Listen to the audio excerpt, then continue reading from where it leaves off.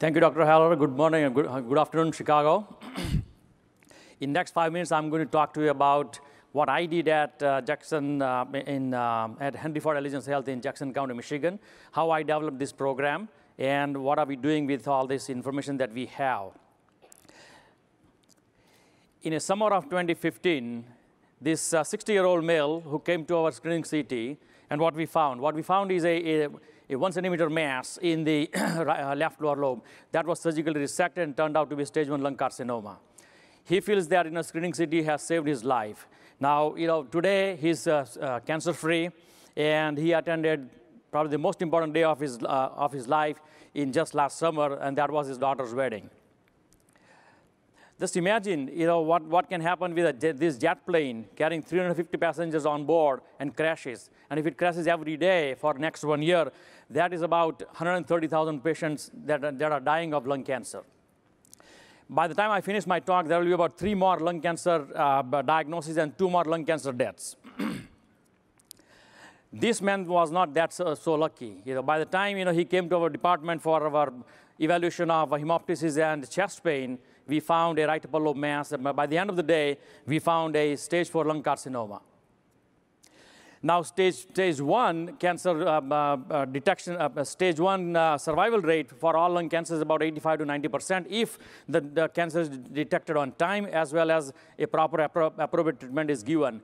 For stage 4, is 6% or less. The problem is smoking. 90% of lung cancer are due to smoking. We have 100 million smokers in this country. 30 million of them are former smokers, and 10 million of them are eligible for smoking, for screening. We are screening at this point only about 5% of the population. Now imagine what we can do if we are able to screen all those patients, because if we do that, we can save about 20,000 lives a year.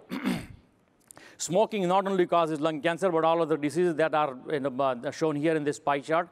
Combined, it causes about 443,000 people to die from all these combined illnesses.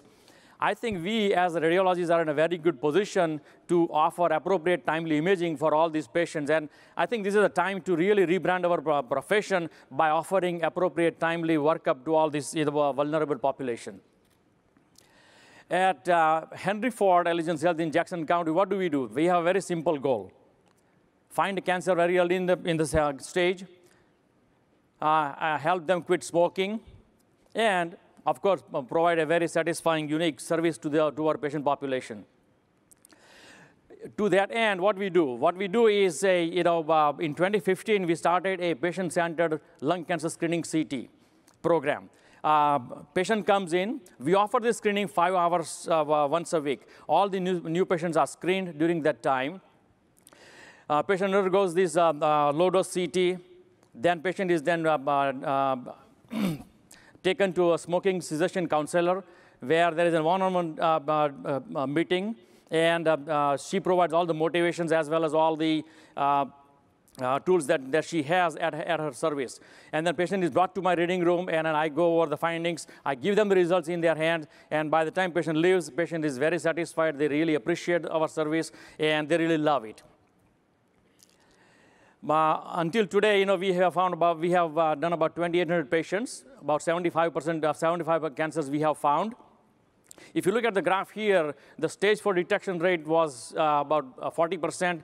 At the time of our screening in 2015, it went down to about 14%, and then stage 1 cancer went up from 60% to about 88%.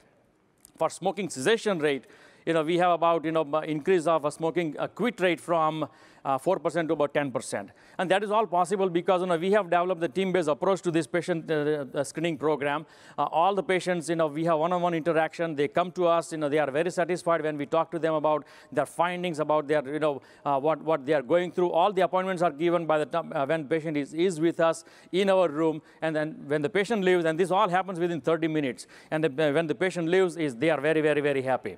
I would say that I cannot talk to all the patients every time, but at least if I can talk to some patients, and if I find a few early lung cancers, I think, and we can save some lives and give some more time to their family and their friends, I think I have done my service, and I think I feel, a sense of satisfaction. Thank you.